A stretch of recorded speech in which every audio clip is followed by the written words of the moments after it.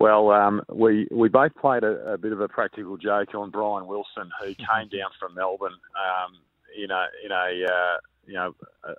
pretty it was a pretty flash car for us in those days. It was a 911 Porsche. It wasn't the greatest Porsche you could have, but it was still a Porsche, and he was pretty sort of happy with himself. And for those who knew Willow, he was extremely confident, and Spud decided to bring some super glue in one day to, I don't know why, to super glue up his windscreen wipers. So he in fact got me, said, oh look, I'll keep a look out, you do the job, you do the task. So I've super glued his windscreen wipers up, had a bit of a chuckle. We've gone back in the rooms, and we've actually forgot about it for a couple of weeks, because Willow had been playing a few practical jokes on all the boys, and he got to Spud a couple of times. So we totally forgot about it.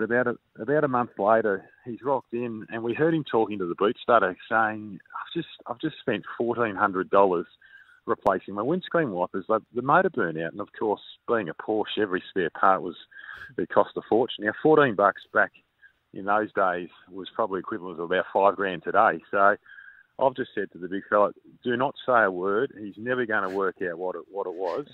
So for about 12 years, nothing was said, and Spud retired, wrote a book, and it was one of the stories he put in the book. So, of course, Willow's the first person he rings is me. But no, we've done a bit. I was massively into Musashi back in those days, the old amino acids, and he was putting dead snakes in there, and I was putting mice in his tracky pants and whatnot, and it's all the usual,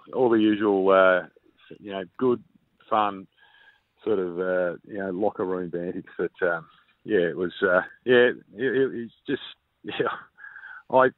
in one way I love talking about it. In another way, I'm sort of angry. I'm sort of disappointed. I'm sad. It's just real mixed emotions. He just should be here, and it's just so sad that he's not. So.